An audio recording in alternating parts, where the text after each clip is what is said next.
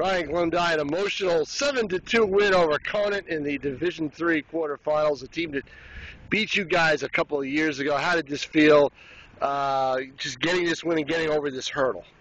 It was incredible. I mean, obviously I knew what they had done 2 years ago, so it was nice to come out and pull through for my team, and I'm glad we're moving on to the next round. Moving on to the next round, you've got 18 wins in the belt. Do you think you can get 2 more? I think so. We've done pretty well all year. We just need to stay within ourselves, keep playing as a family, and we should be all set.